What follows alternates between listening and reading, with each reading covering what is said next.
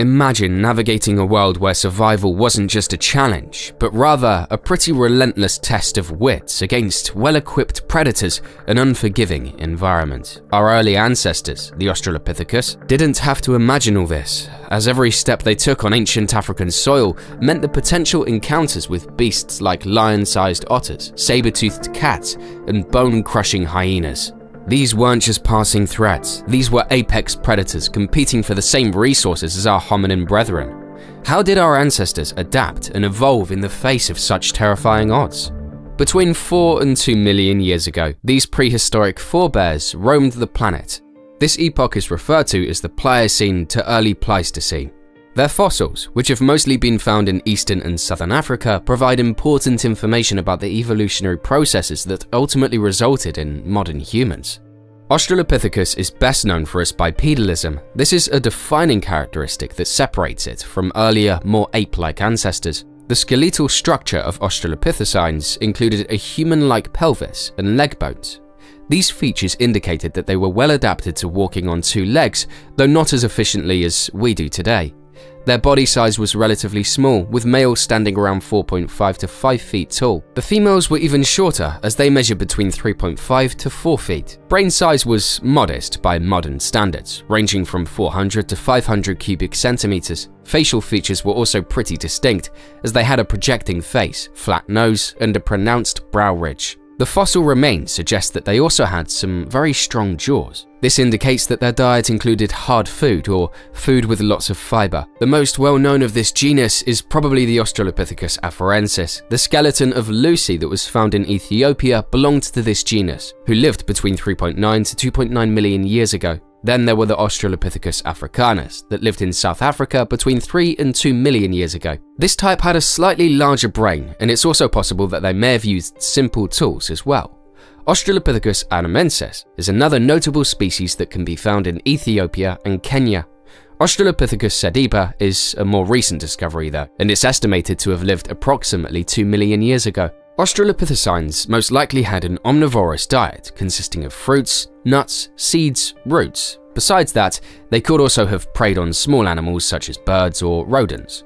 According to an analysis of their jaws and teeth, they were able to survive a variety of environments. Their social behavior is less clear, but researchers believe that it's likely the Australopithecines lived in small, family-like groups, just like modern primates. They would have relied on both trees and the ground for safety and sustenance. Their habitats varied from woodlands to savannas to more open areas, which showed how adaptable they were. These ancestors had primitive traits, such as a small brain and adaptations for climbing, but at the same time, they had more advanced traits like bipedalism and smaller canines.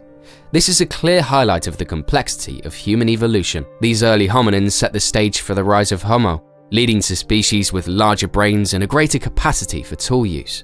But our ancestors shared their habitats with a variety of different creatures. Among these hominins, a surprising and formidable predator stalked the land. And this may come as a surprise, but you can imagine a gigantic otter to fill the blanks.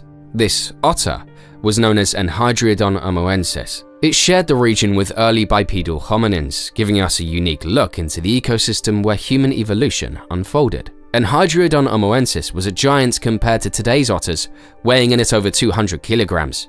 This is almost the size of a modern lion. Unlike the small, sleek otters of our time, they are adapted for life in water. This prehistoric otter was a dominant land-based predator. Its presence in the same environment as Australopithecus raises intriguing questions about the interactions and challenges faced by our ancient relatives. Living alongside Australopithecus afarensis, including the famous Lucy and other early hominins, this giant otter shared the African landscape during a crucial period of evolutionary development. This extraordinary otter differed from its modern descendants, not just in size, but also in behavior and diet. According to fossil evidence found in its teeth, E. omoensis hunted or scavenged for territorial prey for the majority of its life.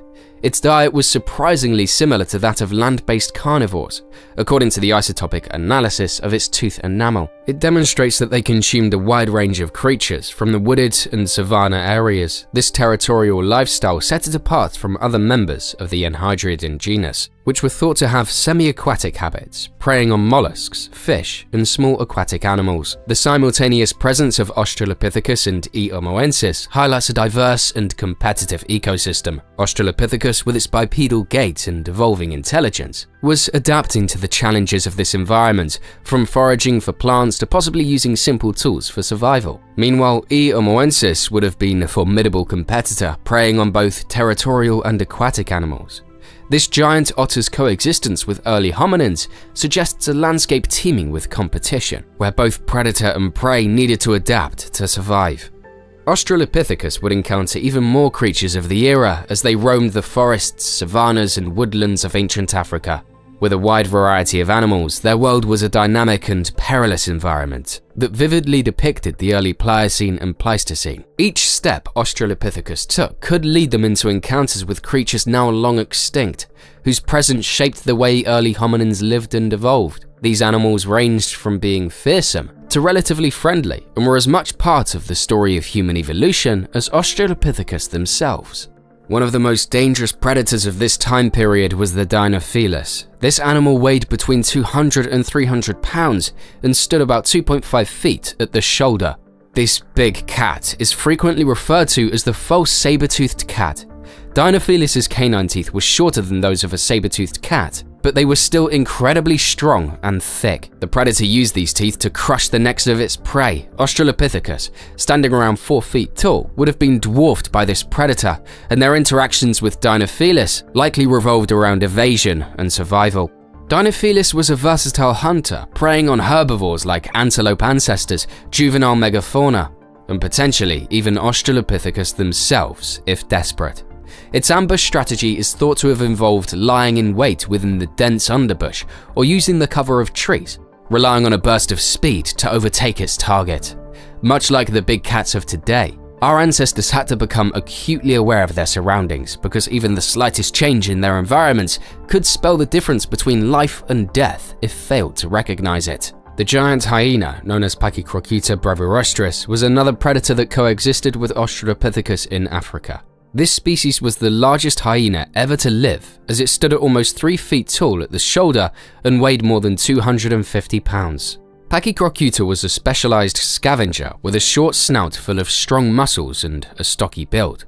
The harsh conditions of the Pliocene could support these animals. It could crush bones with its impressive bite force, which allowed it to eat nutrient-rich marrow that other predators couldn't get to, and critically wound its prey. Pachycrocuta likely trailed other predators, like Dinofelis or large cats, waiting for the opportunity to snatch a meal from the remains of a kill. This bone-crushing beast would have been a source of both competition and danger for Australopithecus, who must have relied on scavenging for protein-rich meat to supplement their plant-based diet. An encounter with a Pachycrocuta would have been a tense standoff, with early hominins needing to back away slowly from the scavenger's claim. The roars and cackles of these giant hyenas could have echoed through the grasslands, signaling to Australopithecus that a fresh kill was nearby, and also that danger was imminent.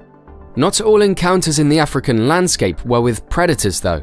An ancestor of the modern elephants existed at the time, which was the straight-tusked elephant, Palaeoloxodon. These animals had long, straight tusks that could reach a length of more than 10 feet, and their shoulder length could be around 13 feet. These elephants grazed on grasses, leaves, bark, and other vegetation while roaming in herds. With the exception of the occasional ambush by a group of large carnivores, they had few predators to be afraid of due to their sheer size. An unwary onlooker could be easily trampled by a charging elephant protecting its young or responding to perceived threats, and it's obvious that this must have been the case back then as well. As the herds followed the seasonal rains and the emergence of new vegetation, the herbivores' slow and steady movements served as a reminder of the prehistoric cycles of life. In the shadowy depths of Africa's forested regions, another predator ruled. The smaller but deadly Megantereon was built for ambush, with strong limbs and retractable claws perfect for climbing and holding on to its prey. Its most distinctive features were its elongated, flattened canines. While shorter than the saber teeth of later cats, These canines were just as effective for slicing through flesh. Australopithecus often ventured into these dense areas, seeking fruits, nuts, and other resources among the trees. However, every step was a gamble, as Megantereon's stealth and climbing ability made it a master of surprise. A rustling in the undergrowth could trigger a flight response, as early hominins quickly learned to differentiate between harmless forest noises and the silent stalking of a predator. Then there were the ancestors of bovines today. The Makapania is an extinct genus of large caprid, or ovibovine, that lived during the Pliocene and Pleistocene epochs in southern and east Africa. It is notable for its laterally positioned horns, a feature reminiscent of modern musk oxen and tachyons. Weighing approximately 263 kilograms, Makapania was likely both a browser and a grazer, preferring grasses and likely relying on a nearby permanent water source. Fossils of Makapania have been found in various regions, shedding light on the fauna that roamed Africa during this period. These grazers would also have diverse encounters with our hominin ancestors, but at this point, it is unlikely that they would be a source of food for the Australopithecus. In this diverse and challenging world, Australopithecus was not merely a passive observer, but an active participant. They adapted and evolved in a landscape that demanded resilience and intelligence. These animals, each with their own unique characteristics, shaped the daily life of early hominins and played a role in the evolutionary path that eventually led to modern humans. The Pliocene and early Pleistocene were ages of experimentation, where nature tested its creations in a constantly changing environment. For Australopithecus, every encounter with the animals of their time was a step towards a deeper understanding of their world, a world that would lay the foundations for humanity itself. If you enjoyed this journey into the past, don't forget to like this video and subscribe to the channel for more incredible tales of prehistoric life. And if you're hungry for more, stay tuned. There's plenty more to uncover in the fascinating world of ancient animals.